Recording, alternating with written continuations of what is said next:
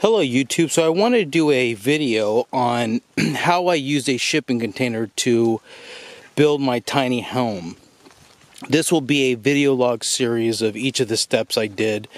The reason for me putting this video together is for, I guess, retention of information for myself and just to disseminate information for you guys. A lot of information online. Most of it is very specific for what an individual has in their mind. Same thing with what I did here. Obviously, I'm not a professional. I did a lot of stuff as I went. All I could do is disseminate or share with you the stuff I did, what worked and what didn't work. Most likely I'll put a mistakes and cost video at the very end of this video series. So this first video series is, or I should say this first video is going to cover the foundation and what I did. Basically what I did was I used a 2x2x5 column. I did 4 of those columns on each of the corner of the shipping containers, and I used 3 support columns for the middle of the shipping container. And basically the support columns in the middle are made from a PT 6x6x8 post. So the very first thing I did was I took my area of where I thought I was going to want my tiny house to go, and I squared it up. So I took my area, put my string, basically stringed it out, dug 4 holes, 4 of the major holes where my columns were going to be, and basically made sure that when I used my pre-made concrete mold, which I'm walking towards right now, that would be inserted where the corners would be, and I would insert this in the ground, 2.5 feet, 3 feet in the ground, and pour concrete on the top. Basically you're looking at half my mold here. I used 3 1x8 by I guess 5s, and how I tied everything together is I used 4 support 2x4s that ran across and made a box tying everything together, right? So pretty square. I mean, the first one I did was a little bit off, but it wasn't off by much. I did everything by hand because I didn't know how my molds would hold up if I used a cement truck. And so I wanted to make sure that I had a lot of flexibility and I didn't have to pay for equipment to be sitting there waiting for me to finish or to fix a box or something. So I probably used about 65 total concrete bags, 85 pounds. Obviously put rebar in the middle of it and poured the concrete from the top. I hand mixed, used a hand sledgehammer to basically hammer all the air out, and used some of the rebar to poke my concrete in place.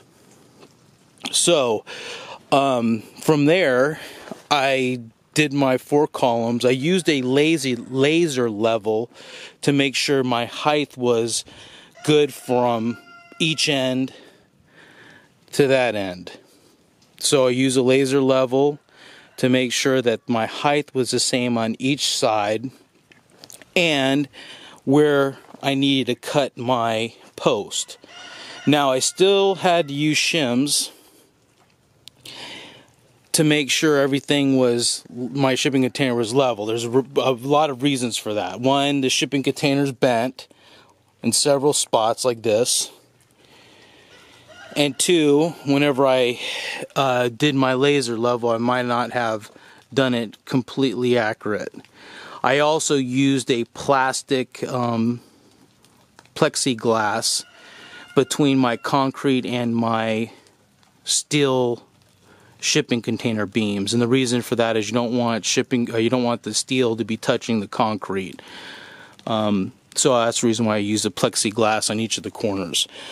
I also made my own 2x2x5 columns. I made my own because at the box store they only, at least, without having a special order, they only offered a 12 inch cylinder, and what I didn't want to do with myself is I wanted to give myself as much leeway as possible. So whenever I had the crane come in here and lift the container on to my columns, I wanted to make sure that if I was off, if my measurements were off, I gave myself plenty of play to make sure that I could adjust. Now, you know, obviously me being an amateur, I'm going to overcompensate, right? Just like as an amateur will overbuild, I overcompensated.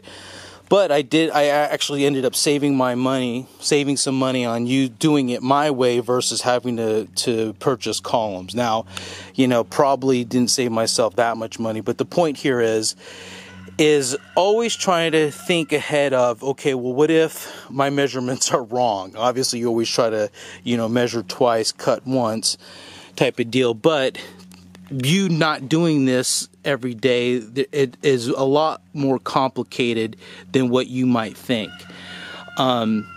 So in saying that, I'm very satisfied with my results.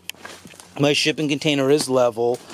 Now, I wish I didn't have to use so many shims, but, you know, such is life.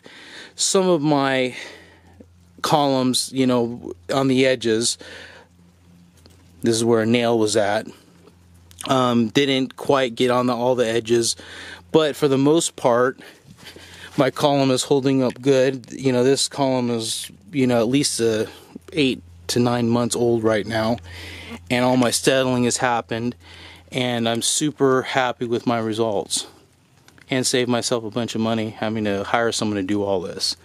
So anyway, just wanted to share. Stay tuned for the other videos.